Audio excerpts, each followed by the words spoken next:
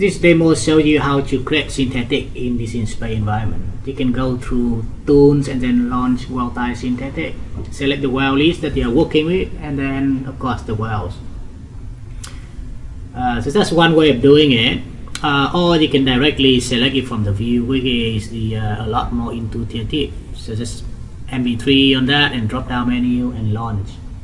Immediately you will see that splash screen to show that the synthetic initiate, and then you can select either working with ham or depth seismic domain. In this case we're working with ham. So now we have a wizard to guide through entire workflow step by step. We're going to start with creating a new synthetic, and of course you need sonic law curve and density law curve. In this case, it's important to notice that when you select the sonic law curve, you want to select the one that have a long range of law curve, so you have more chance to correlate with more seismic events basically. So this looks good. And then now we go next and select the density. In here, beside the law curve, if you don't have density, for example, you can simply put in the constant value as well. So here obviously we don't have a long density like sonic, which is okay. The application can handle that. And here we go with the assumption that we don't have any VSP and check shot. Basically we're gonna calculate a pseudo check shot from input sonic law curve.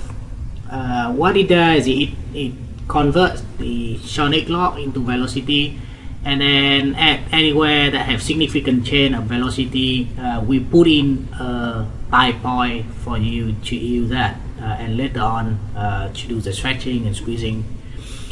Filter is very handy. So as you see here, if you put in higher value, you will have a less number of points. That will help you to adjust the synthetic quicker. And the last step of selecting data is of course a volume that you want to correlate with. Very good. So now we have synthetic, compute from log curve, display as a red, and then the seismic correlation that we need to correlate to is displayed in the Nguyen format.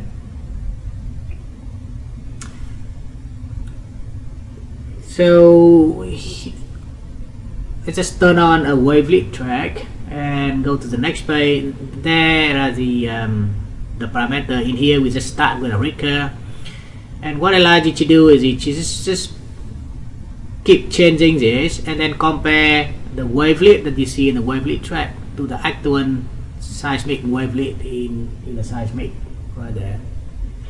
In addition to that, besides just the vision comparisons, you can also launch the spectrum plot. Okay, and that will show you exactly what the spectrum look like. So here in the wavelet viewer, you can see the red is the spectrum from the seismic, and the blue is the recur. So about 20 hertz or so. They are all down to like 17 hertz is about matched with the seismic. I will use 20 hertz for now, so it's just a round number, so we are doing feel easy to remember that. Very good. So we got a wavelet to use, and now the next step is to just start correlating the seismic. One thing before to do that is the you can always see the seismic on DecisionSpace desktop. However, one thing that I would recommend to do here is just display a piece of the seismic in the same view, so you got a feel about what seismic look like, what the structure look like. I just display 100 or so seismic trace and display in the variable density. So that's good. So in one view I have a detailed correlation view as well as the synthetic and the seismic. And when you do the correlate of the synthetic correlation, you want to correlate it with the multiple event as well. And to start, I would recommend to start from the top down. The simple reason is when you start from the top, you typically have a better seismic quality. As you go a lot deeper, seismic signature tend to be have more noise and less resolution.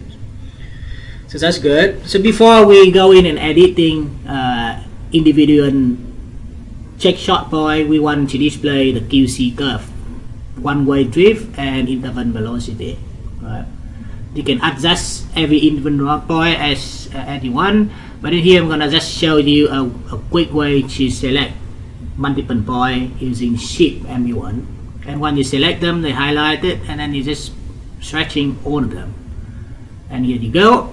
If you notice, we got a very low correlation before. By just one adjustment of select a group point editing, I can immediately improve the correlation big time.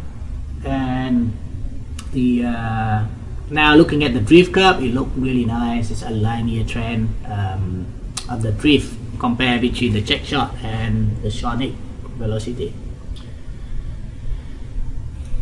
So now, of course, there is some minor or very small time shift that can be applied.